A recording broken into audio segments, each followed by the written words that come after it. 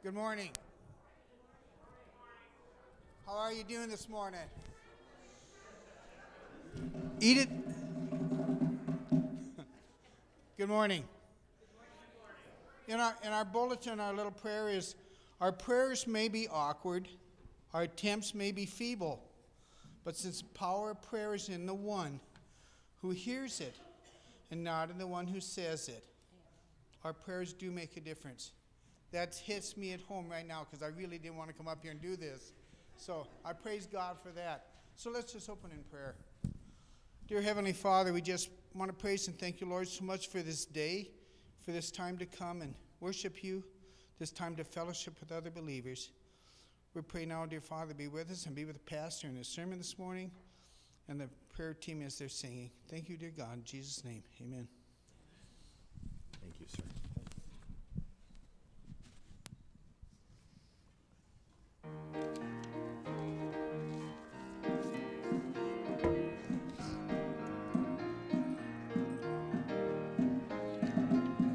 I will celebrate, sing unto the Lord, sing to the Lord a new song. I will celebrate, sing unto the Lord, sing to the Lord a new song. With my heart rejoicing within, with my mind focused on Him, with my hands raised to the heavens, all I am, worshiping Him. I will celebrate, sing unto the Lord, sing to the Lord a new song. I will celebrate, sing unto the Lord, sing to the Lord a new song. With my heart rejoicing within, with my mind focused on Him, with my hands raised to the heavens, all I am, worshiping Him. I will celebrate, sing unto the Lord, sing to the Lord a new song. I will celebrate, sing unto the Lord, sing to the Lord a new song. Amen.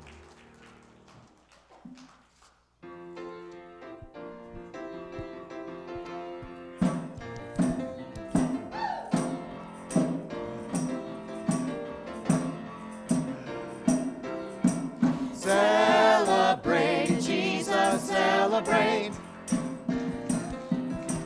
Celebrate, Jesus, celebrate. Celebrate, Jesus, celebrate. Celebrate, Jesus, celebrate. He is risen, He is risen, and He lives forevermore. He is risen, He is risen.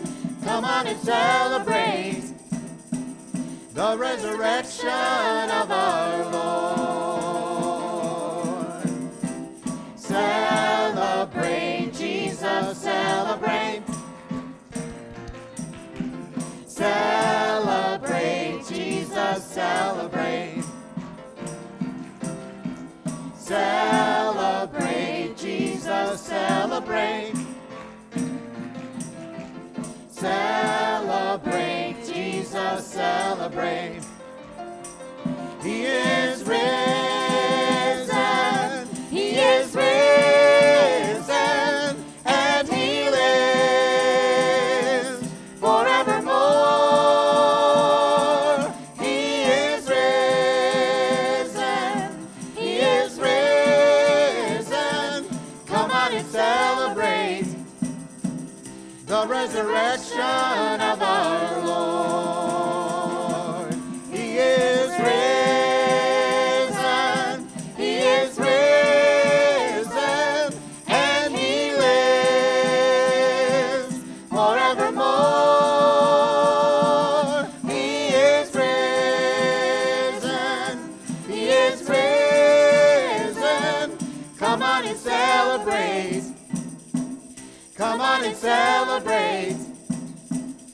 Come on and celebrate the resurrection of our Lord. Hallelujah. You may be seated. Come on and celebrate the resurrection of our Lord. That's an annual thing as well as a daily thing. We'll get to celebrate an Easter here in a couple months, but we can celebrate every day the resurrection of our Lord. Welcome to the Hibbing Alliance Church. We prayerfully are here to build relationships, to impact lives with the transforming power of Christ for the growth of God's kingdom. That's why we are here. Everything that we are doing, we want us to filter that through that mission, and that is to build relationships, prayerfully build relationships, so we can impact lives with the transforming power of Christ. We have activities, meetings even, committee meetings, believe it or not, are designed around that, so we can have ministries that are built with excellence. Not just, well, that date's coming up, we better do something. And so we want you to be prayerfully praying for this congregation, the committees, the Sunday school classes, the kids clubs, the worship services, the leadership, and pray where God might use you. Because many times that is not what we're looking for, but that's exactly where God's going. So be praying, Lord, how can I be used for the kingdom of God within this context of this congregation, the community, and my life in general? We do have a number of things that are happening in our worship service and in our week and weeks to come. So I'm going to ask you to read your bulletin. We got divorce care. We have Alpha course coming up. We have Secret Pal Party coming up. Lord, all that stuff's in your bulletin. I think everybody I know here knows how to read, so I'm going to put it there. Okay? I do want to remind you, and it's a part of our bylaws also, that we have to announce when our annual meeting's coming up. That's on the 14th of February, Valentine's Day. How appropriate for a church, right? We're going to share Valentine's together at a meeting. And so we want you to be there. Now, if you're not a member, and what I mean is you're not on the membership rolls, you attend here, you're an adherent is what that's called, but you haven't gone through the membership course, the class, and so forth, we still want you there because we want you to know what's going on. We want you to hear the reports of how God's been moving and what the future holds. And so that's going to take place following the worship service on February 14th. Other announcements are there. I'm going to ask our ushers if they'll come forward at this time. Just a reminder to those who are on the nominating committee, we're going to meet briefly after the service. Won't take us long, but we do have to just tie up some loose ends. And so please just meet me after the service over by my office. I got the heater on this time so we can stay warm in there. All right, let's pray together. Father God, Lord, that's exciting. You are risen. Lord, you are not an icon. You are not a legend. You are not just a religion. You are truth. And you, oh God, came to earth as a baby born of the Virgin Mary. God, you lived the life of a human being but without sin and became the ultimate sacrifice for us who are in sin. Thank you. Thank you for the power that you hold, that death cannot keep you. For the love that you hold and that you do not allow us to remain in our sin, but you call to us to repent and to embrace Jesus. So, Father, I just pray now that you will help us to live our life with excellence as we enter into this theme for the year. Help us to understand what that means in our everyday life, in the life where nobody else is watching, just us and you, what that means. Father, I pray that you'll be with those of our congregation who are going through life issues, Lord. Many of them are going through illnesses issues. We think of Joyce Dagg, Lord, with the infection she's fighting, and she still has to go through the chemo. And Lord, I know that is very heavy on her emotions, her heart. We pray, God, that you'll give her great spirits and lift her spirits, but Lord, more than that, bring healing to her body. I pray for Joyce Nelson, Lord, who is recovering from that hip surgery. And God, help her to be, I know every time I see her, Lord, she's just this bundle of joy, even though she's talking about her pain. And I don't understand how that works, except that Christ, you are in her. And I pray that you will remove the pain and heal her body. Let the therapy do its thing and let her get back home soon. Lord, there are others that are going through issues that we may not even are aware of, or those that are going through life issues of suffering, sickness, loss of relationship, or loss of someone else's life. And God, we know that you are the God that brings a healing, not just in the form of spiritual healing from sin and renewal and redemption in Christ, but Lord, a healing from sickness, a healing from emotional trauma, a healing from damaged emotions. And God, I just pray that we will recognize that you are that God for us, and we will embrace you and not just kind of hope, well, whatever, but truly walk by faith. Thank you for the privilege of worshiping you here. Thank you for allowing us to give our voices and the instruments, our actual persons, our offerings. Lord, it's all an expression of how much we love you. So we ask that you are blessed, and ask that you would guide us now through this service so that we will hear from your Spirit and apply it to our lives, what you want for us. We just pray this in Jesus' name. Amen.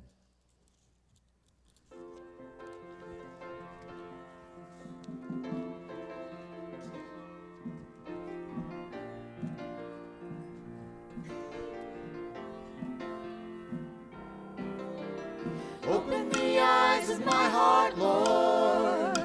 Open the eyes of my heart. I want to see you. I want to see you.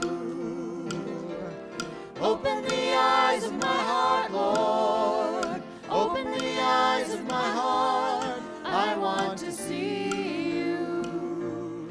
I want to see you. See you high lifted up, shining in the light of your glory.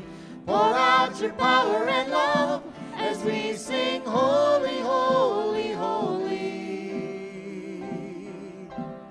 Open the eyes of my heart, Lord. Open the eyes of my heart. I want to see you. I want to see you. Open the eyes of my heart, Lord. Open the eyes of my heart. I want to see you. I want to see you. See you high and lifted up, shining in the light of your glory. Pour out your power and love as we sing, holy, holy, holy. Holy, holy, holy. Holy, holy, holy. Holy, holy, holy. I want to see you. See you high lifted up, shining in the light of your glory. Pour out your power and love as we sing, holy, holy, holy. Holy, holy, holy. Holy, holy, holy. Holy, holy, holy. I want to see you. Holy, holy, holy. Holy, holy, holy.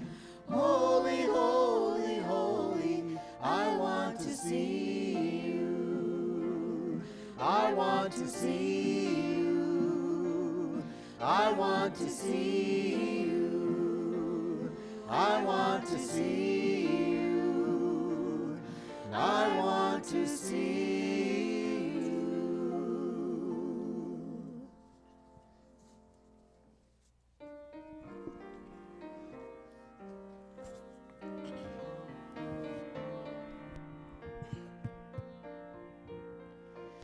Change my heart, oh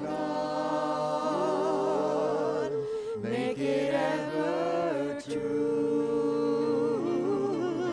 Change my heart, oh God, may I be like you. You are the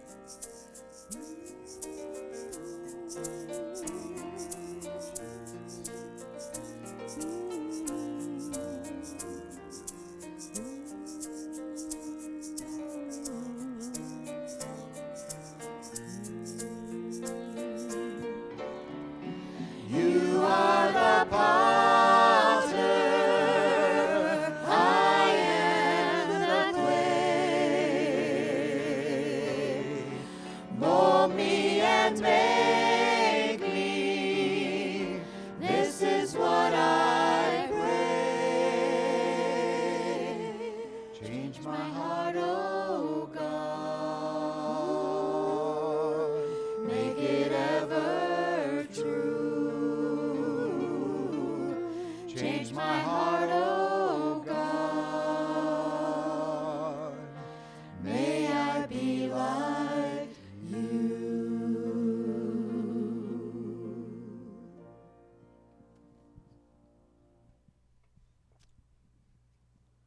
Thank you, Lord. Father, where we need change, I pray that you would speak to us this morning as individuals, also as a congregation. Help us, Lord God, to carry ourselves in such a fashion that it brings great joy to you. That we are honorable in how we conduct ourselves in day-to-day life issues. That truly people will see us and they would be reminded of Jesus because of how we live our life. Speak to us, Lord, about what it means to be a person of excellence. We pray in your name. Amen.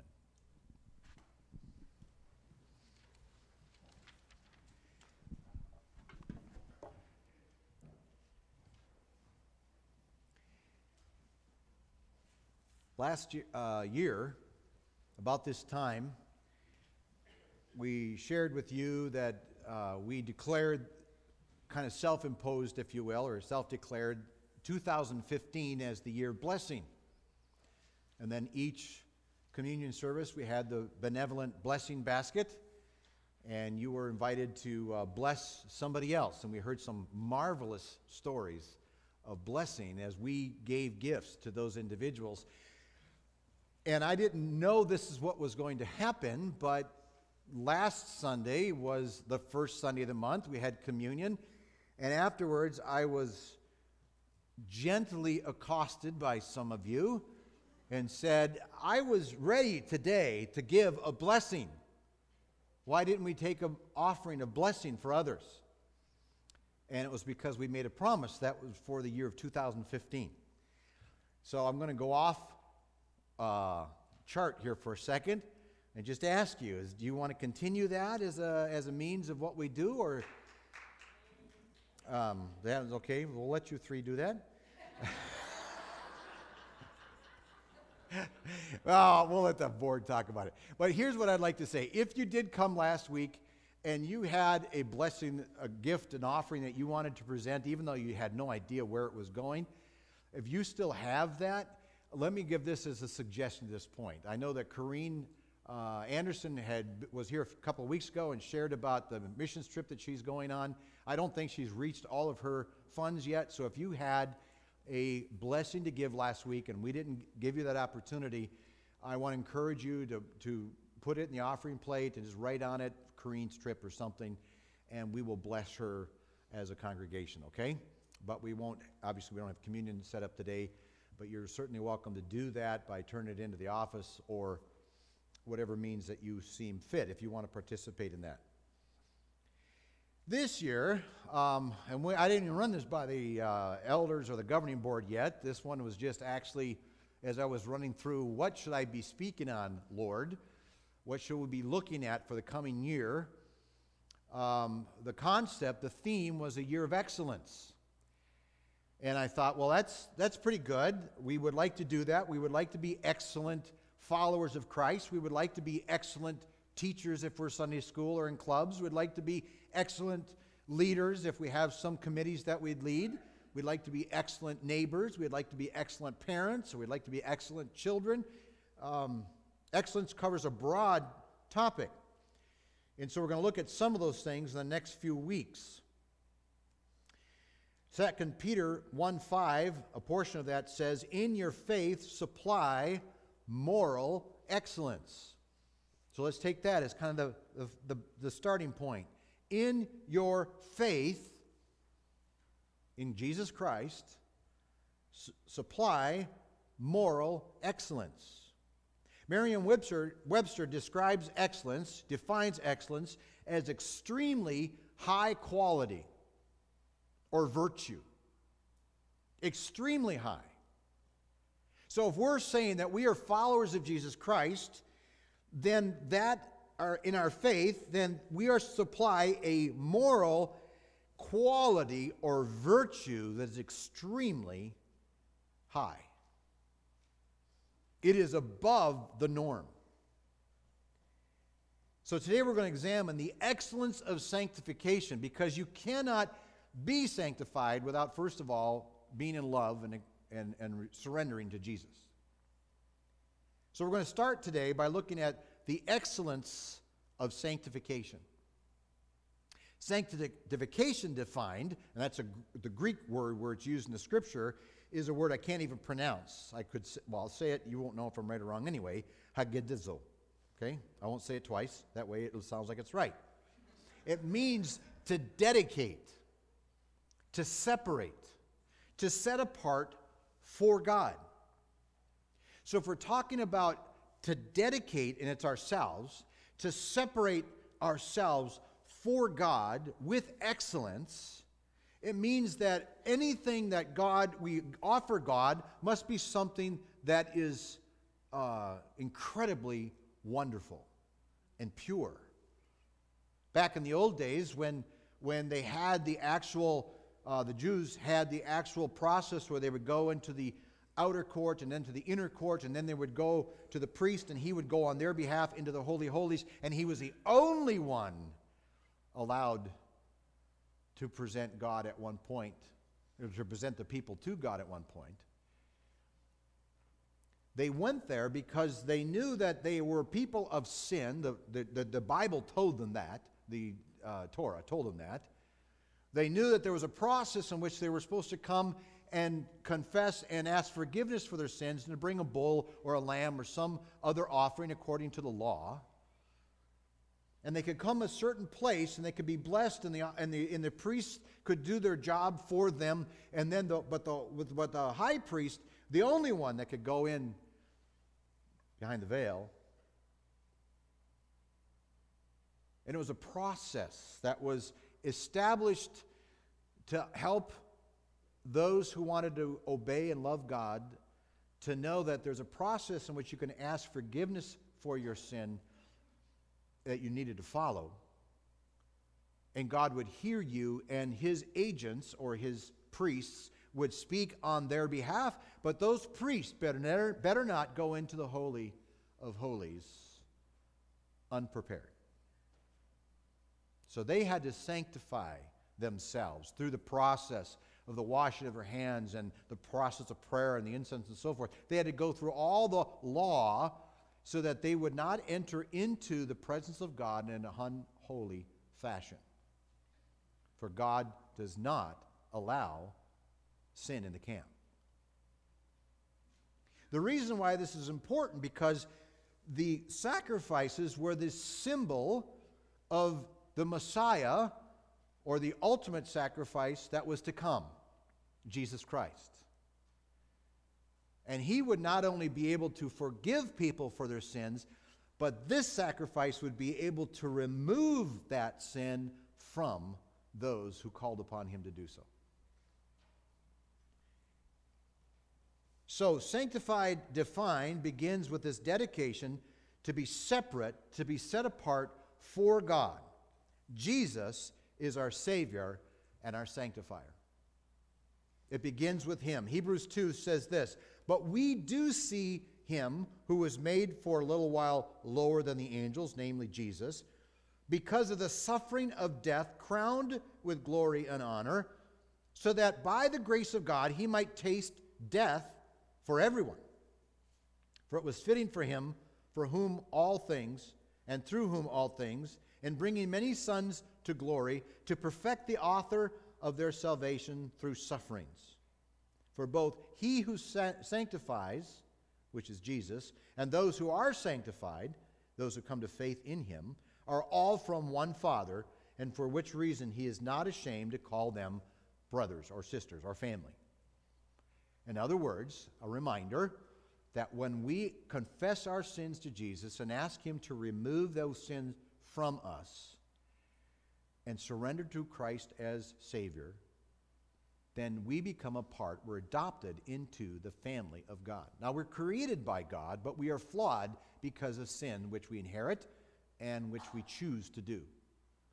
And the only way that that sin can be removed is through Jesus Christ because of His shed blood and sacrifice on the cross.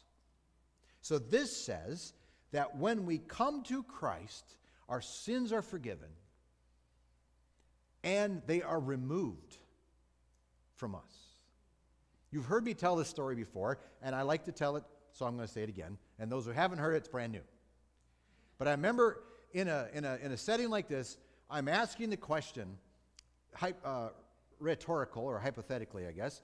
I'm asking the question of the congregation, is there ever a time where a human being is completely without sin?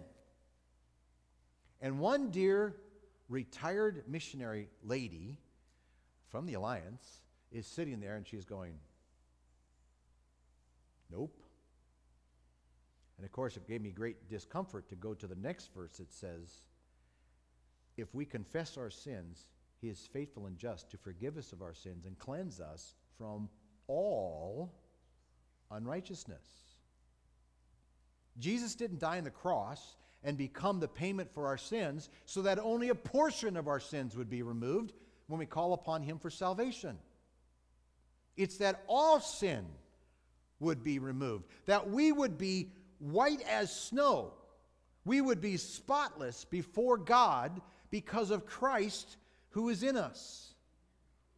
So when I prayed back in 4th grade, when I prayed to ask Jesus to forgive me of my sins, to cleanse me from all of my sin, Jesus said, yes, Kevin, I can do that.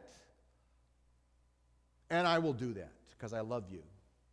And I was made new. I was made a new creature. The Bible says old things are passed away. That old life, that old sinfulness that I was embedded in, that separated me from God, was now removed because of the blood of Jesus in me. At that moment, I became sanctified, set apart, dedicated to God because of Christ who is in me. And so that is with every single person who surrenders to Christ and asks Him to forgive and repent of their sins. Hallelujah! Thank you for that. Man, what's it going to take to get you Scandinavians to get excited? That's the difference between hell and heaven. And that's not the reason we do it, but there's kind of some icing on the cake, if you will. We get to be with God in His kingdom when we make that decision. Can we sin again after that? Yes, we can, and unfortunately, we're pretty good at it. That's why I wanted to start with this, because we can't talk about sanctification in terms of experience and understanding it unless we actually have gone into a process in which we are sanctified through Jesus Christ. So if you're here today, and I have no idea if everyone has been, I can make an assumption, but that God knows only. But if you're here today and you've never asked Christ to forgive you of your sins, and you never said, I don't want that life anymore, I want to surrender to Jesus. If you've never done that, then you're probably most likely still in your sin. Separated not unto God, but from God, because sin separates. Well, then how do you get sanctified? You recognize that you're a sinner. You ask God, please forgive me. And I'm not doing that anymore. I'm going to surrender to you, Jesus. I want you to lead my life from here on out.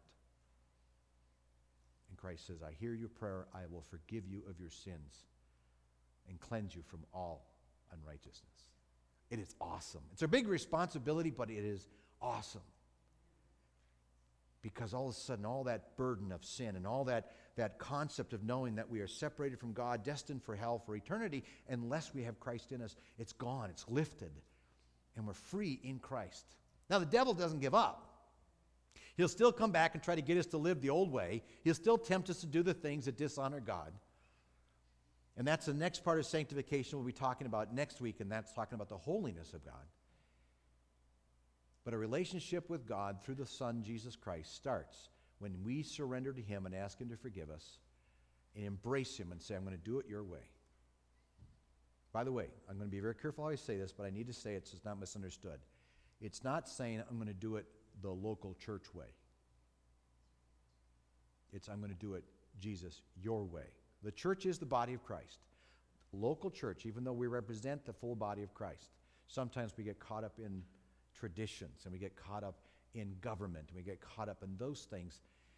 And we want those to be right, but sometimes they're not. And you know why? Because sin enters in again. The neat thing is that Jesus died once and for all, was resurrected once and for all. So when we pray to receive Christ, if we sin, if we fail Him, we don't have to go back and say, God, I need you as my Savior again. He will forgive us completely. But we will need to go back and ask Him to forgive us so that we can maintain this level of sanctification that sets us apart unto God. That happens as we surrender to the work of the Holy Spirit. We'll talk more about that next week. So so Jesus is our Savior, our sanctifier. Here's sanctification applied. This is the virtue of Christ found for us in the book of Hebrews. And I'll explain this as we go along. For the law, and that's now talking about the Torah, if you will, the Ten Commandments, those things. For the law, since it has only a shadow of the good things to come, and not the very form of things, can never by the same sacrifices which they offered continually year by year, make perfect those who draw near. Otherwise, would they not have ceased to be offered? Because the worshipers, having once been cleansed, would no longer have had consciousness of sins. But in those sacrifices there is a reminder of sins year by year, for it is impossible for the blood of bulls and goats to take away sins. Therefore, when He comes into the world, He says, sacrifice and offering you have not desired, but a body you have prepared for me. In whole burnt offerings and sacrifices for sin you have taken no pleasure. And then I said, behold, I have come.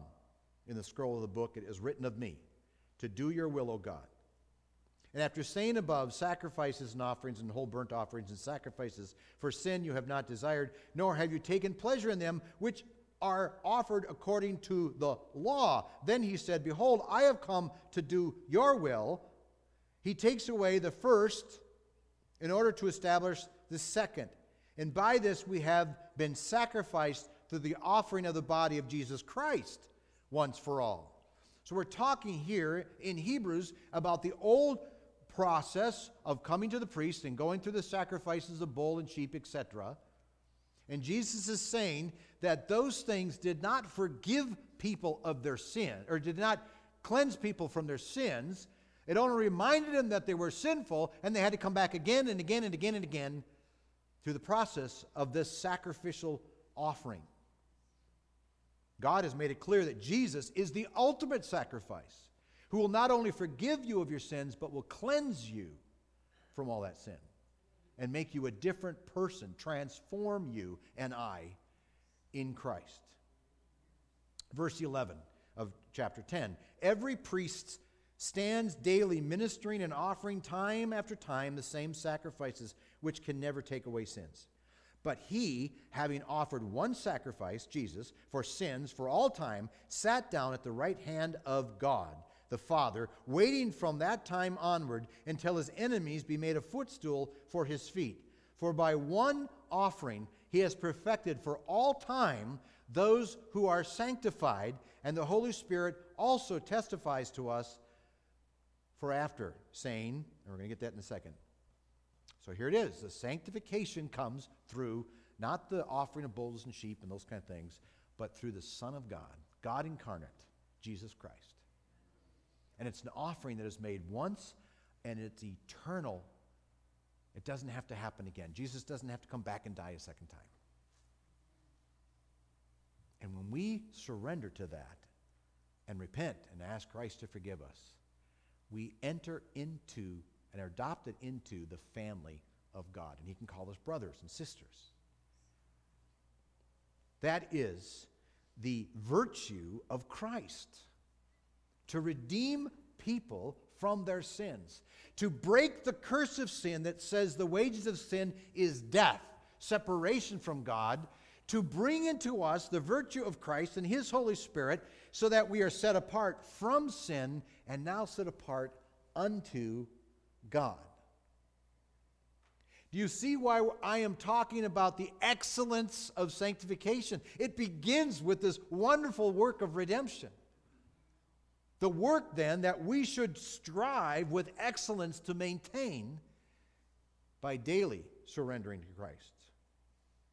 Hebrews 10 goes on, well, I go back to 15. It says, and the Holy Spirit also testifies to us, for after saying, and this is the continuance of that, now we're talking about the gift of Christ, this is the covenant that I will make with them.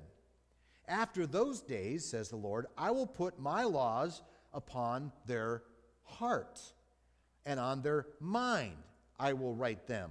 And he then says, and their sins and their lawless deeds I will remember no more. Now, where there is forgiveness of these things, there is no longer any offering for sin. You don't have to keep coming back, hoping that Jesus is true to His word. He says, when I come, I'm going to make this final. And so now, instead of being reminded year after year with these different offerings of my sin and that I need to go back, now the conscience that the law used to bring is now embedded in our mind and our heart by the Holy Spirit. We know, not instinctively, but by the Holy Spirit, how we are to live our life. I remember when I was a kid, I used to ask my mom, Mom, how do I know if I should do something or not? She said, if you have to stop to ask if it's wrong, it probably is. Because the Spirit of God is embedding in your mind, in your heart, truth. To live a sanctified life on a daily basis because of Christ who lives in me. That is the gift that Christ has given us. And then there's the command that Christ gives us. This is found in Hebrews 10, verse 19. Therefore, brothers, since we have confidence to enter the holy place by the blood of Jesus. Now again, put in perspective of the Old Testament, the tabernacle, the outer court, the inner court, and the holy place. The holy place, there's the veil. Only the high priest was allowed to go into the holy place. He represented all of Israel. Only he was allowed to go into that holy place. Therefore, beloved brothers, since we have confidence to enter the holy place by the blood of Jesus. Do you hear what that's said? Every one of us can go into the holy place, can go into that place to be in the presence of God. Not as someone who's there on our behalf. Jesus opened up, it goes on to say that Jesus, through the blood of Jesus, by a new and living way, which he inaugurated for us through the veil. Remember the veil when Jesus died, what happened when the earthquake happened? The veil that was in the Jewish temple, what happened to it? 3 feet thick, ripped in half. God says we're doing things differently now. The veil now is Jesus Christ. The way to get to the Father is through the Son. He's the veil. And when we surrender to Jesus, we are invited into the presence of the most holy God, our Creator, because we have been redeemed from our sins through Jesus Christ. He has inaugurated for us through the veil, that is his flesh. And since we have a great high priest over the house of God, that is Jesus, let us draw near with a sincere heart and full assurance of faith, having our hearts sprinkled clean from evil conscience and our bodies washed with pure water. That is again using those symbols that were used in the Old Testament process of offering sacrifices. They would sprinkle the blood and they would wash the elements with the blood to purify them in the name of, according to the Scriptures. And now that's all happened through Jesus Christ. We have been sprinkled clean from an evil conscience, our bodies washed with pure water. Let us hold fast the confession of our hope without wavering. In other words, if I can paraphrase, Let us live our sanctified life with excellence, set apart, high esteem and virtue. For he who promised is faithful. And let us consider how to stimulate one another to love and good deeds. A part of being sanctified in Christ is not just for us, but it's also to encourage and stimulate one another to live this excellent life of sanctification. Not forsaking our own assembling together, as is the habit of some. In other words, not gathering together with fellow believers, as is the habit of some, but encouraging one another, and all the more as you see the day drawing near. There is a divine purpose why we meet together as a local body of believers. And here it is right here. It's to stimulate one another in this faith of Jesus Christ, to live and continue to walk in the sanctified life through love, it says, and good deeds. So how does that go back to the way we started the message? In your faith, the sanctified life, supply moral excellence, extremely high quality and virtue, so that we would stimulate one another and work ourselves in living a day-by-day excellence of sanctification, helping each other in the process. And as we begin a year of excellence, we must ask the question, and this is the application part, am I living and demonstrating a sanctified life of excellence? Worship team, come forward, please. That is a very powerful self-examination question. Hearing a message is good, but unless we begin to apply its principles, if we haven't been, it has no value. The question as we get into this life of excellence in 2016, it begins with the sanctified life. We can't really have a life of excellence unless Christ is in us. And once we surrender to Christ, what are we doing with that?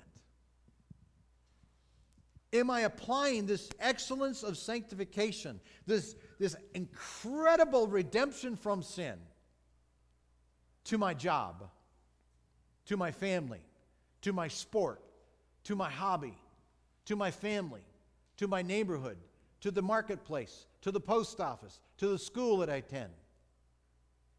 Or am I leaving this sanctified life, I'm reserving it for Sunday morning? And I come in and I feel real good about being around these friends, and this is great. And then I go home and I live kind of what I want. God calls us to a life of excellence because Christ is excellent. He is above all things. We celebrated this morning in song, didn't we? He wants us to also celebrate Him by how we live our daily life every day, every moment of the day. The word choices we use, do they reflect the excellency of Christ? The attitude we have, the emotions that run through us, what we do with our eyes and what we listen to with our ears, do they demonstrate the excellence of Christ?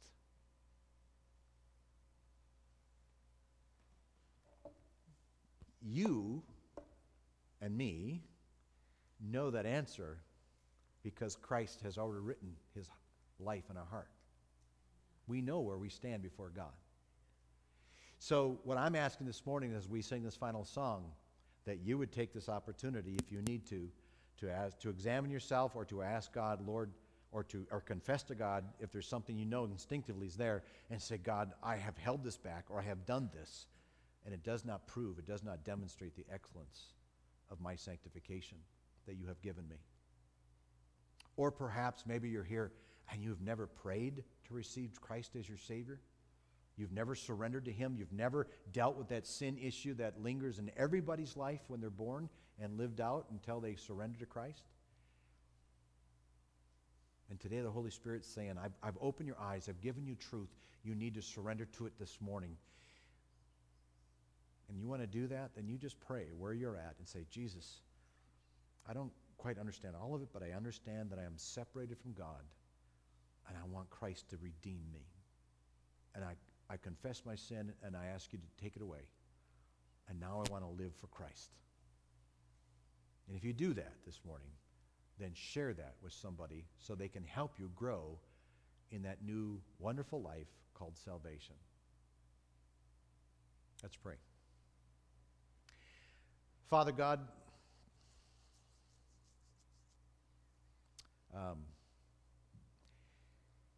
as your servant, you know that I would love to say that I'm perfect every day. We know that isn't true. We know there's times, God, that in my own life that I kind of slip away from that glory of your joyous sanctification, and I maybe allow my attitude or maybe a words or maybe how I conduct myself to not truly reflect the excellence of Jesus Christ in me. And I pray you forgive me for that. And I pray, God, this morning that you would be with us who are here, that we would hear what your Spirit is saying to us about our sanctified life and how we need to maintain that at a level of excellence. And we know that with your Spirit, we can do it, because I can do all things through Christ, who strengthens me. So be blessed. Challenge us now, Lord. Give us opportunity to demonstrate this excellence of Christ in us. And if there is someone today that has prayed to receive Christ, Lord, let them be filled with the exhilaration of your Spirit, cleansing them from all unrighteousness. This I pray in the marvelous name of Jesus Christ our Lord. Amen. Would you please stand as we close with our final song?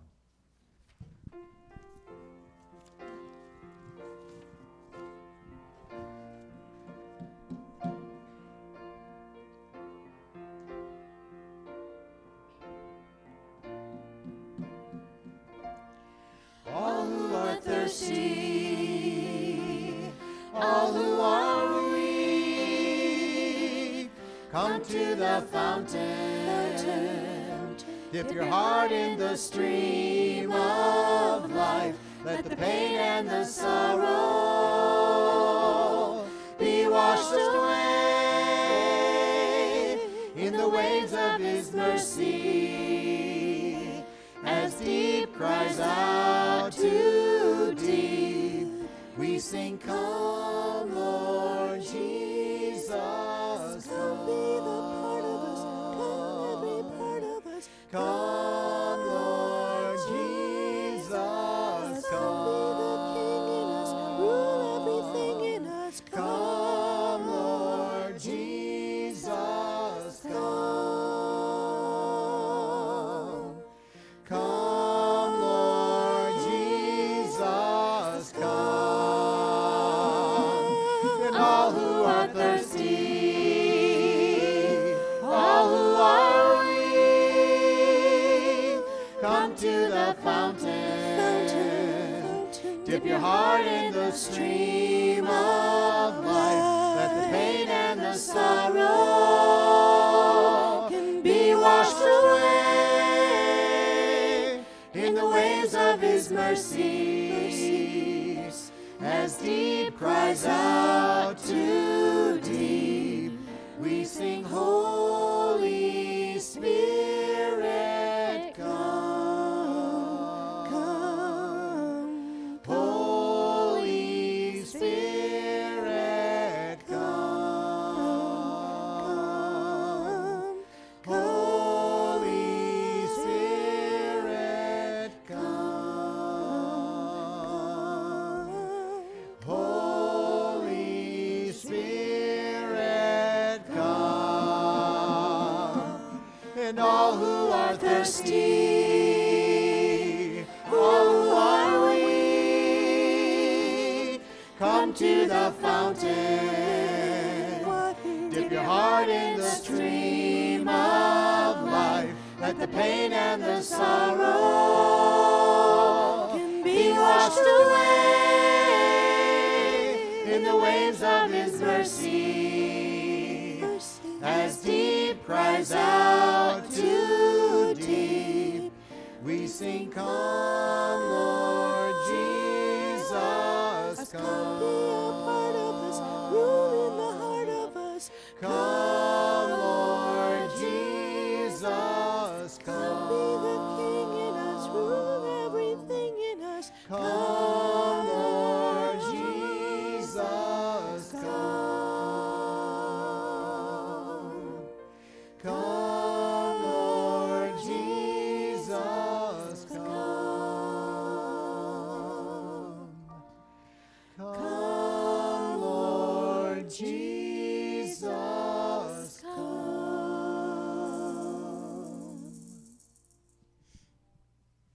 God Almighty, thank you so much for reminding us of the hope that is ours in Christ, the life of joy and actually exhilaration that we can find in Jesus. Even in the midst of some deepest, darkest experiences in life, God, you're with us to give us an internal peace that cannot be explained apart from the glory of God. I just pray, Lord, that we will live that life of Christ out day to day. Give us the strength and understanding to do that. And thank you for your presence here. We pray in Jesus' name. Amen. Thank you for coming. Go in God's peace.